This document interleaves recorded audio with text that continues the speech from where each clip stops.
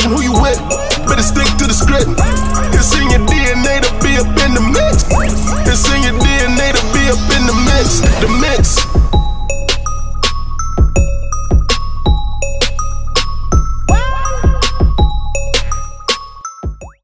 Okay, guys. So street versus commercial.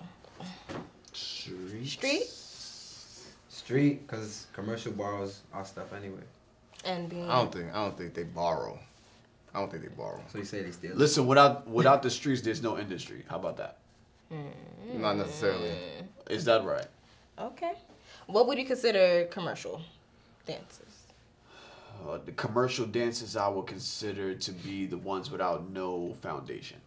No foundation. They like born in the studio. They birthed in there. But that's a foundation of some sort. Yeah, and not every commercial dancer is born in the studios. Some people are just really good at picking up things, you know what I'm saying, and looking a certain way behind the camera. When you talk about street dancers, they're really good at impressing a crowd, and as well as you know, using their energy to overcome another dancer, you know what I'm saying, in the streets. But a commercial person, they could gravitate a crowd through this little square that we call a camera, you know what I'm saying? Yeah, they get promoted better on platforms. Like they're more I guess suitable. So from a commercial aspect, would you say more so it's about the look? It can be. It could be how well you pack or present what you can do. Because I feel like, you know, a lot of street dancers, they have trouble finding a way to package themselves. Which is true. I believe you know what I'm saying? So that's the big thing when it comes to commercial, is being able to, from the time that you get behind the camera, you show your confidence, you show your ability to gravitate and pull a crowd without even trying. So what about the street dancers who do that on an everyday basis? They don't have the right people watching them. You know what I mean? So that's why they won't get put on a certain platform, because nobody's street dancers need to do better. Would I consider it like selling out, like the phrase selling out? No. That's No. not. Why? Because going from street to commercial? for one, you want to make sure you take care of your livelihood. Let's just really put that out there. Everybody out here should be out here working. Because without work, you'll be a poor person. Just in whatever, let's just say materialistically, because money is a piece of paper.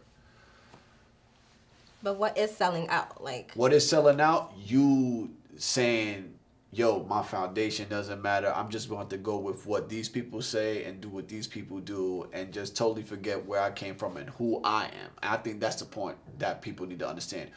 The who I am, when that disappears, it becomes an issue. Yeah, some people, they leave Brooklyn and they never reference where they from. They don't reference something they might have been on that put them in the limelight anyway, like a show or whatever. They just forget about who they really are. They don't reference, they don't come back. I feel like that's more selling out. I don't feel like transferring over. But wait. But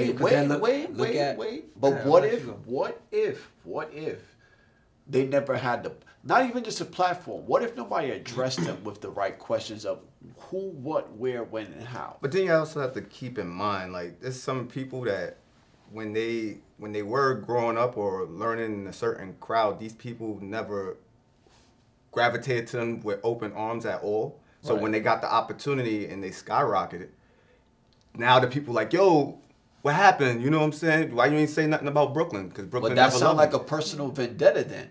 But then it happens.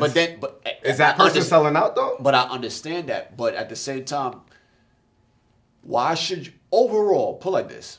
If the landscape of where you came from is more important than the people who treated you grimy, why you not interpreting and letting it be known the landscape where you came from? I don't remember the landscape hurting you. Mm-hmm. Your problem is with people. If you don't reference it at all, like if you was from Flex and you never mentioned Flex ever, to me you would sell out. And that's just even from people from my generation looking up.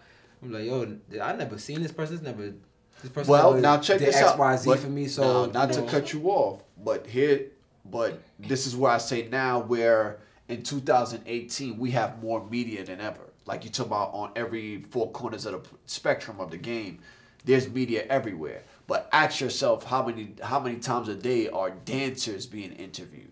Right. How many times are dancers being sit down and put at the forefront to say, yo, what is it? Where did you come from? What did you do? How did you get here? Yeah. You know what I'm saying? So for me, let's just say as a group, collectively, let's thumbs up on this, that the mix is here. Right. Because now we get to put that out into the world that dancers are coming from somewhere and they need to talk about these things because other medias are not talking about this, because more so when it comes to media, we're more so considered about who's the face of the whole movement versus who's really pushing this movement and who's really responsible. So let's take that into consideration. But if you're a dancer who has had that platform and just not talk about nothing at all. So can a street dancer like cross over and still keeps its like raw essence? Yes. That's what you're saying. Yes. I think it's mandatory you should. You got, I think it's mandatory. It's you got Mark, right? He's a choreographer. He done been on so many shows, the Grammys. Like he's been on a lot of stuff. Toured with Usher, Britney Spears. I seen a solo video of him. He still got it. Still busting his brug up. Still got his crawl, his wave, everything. Like he still have it. He ain't lose nothing. So I don't feel like him crossing over changed. Now watch this now. It's not about you losing, but have you upgraded? That's another thing. Can you beat him? We gonna have to find out on the BattleFest moving on. stage. Listen, the back roll ain't enough. Mark will smoke you, boy. The back roll ain't enough for me, Dottie. Let's really get down to it. We could only find out. He could still package it in a different way though. But granted, and I'm not mad at that. He has a lot of different things that he can I'm not mad at how you incorporate. package what ain't you lose a do. step, bro. I'm not, but that's what makes the great street dancers who they are. Right. When they never miss a step and still could deliver on an industry level. Versus, yo, you're just straight industry and you come to a street dance situation and it turns into, yo, what the hell?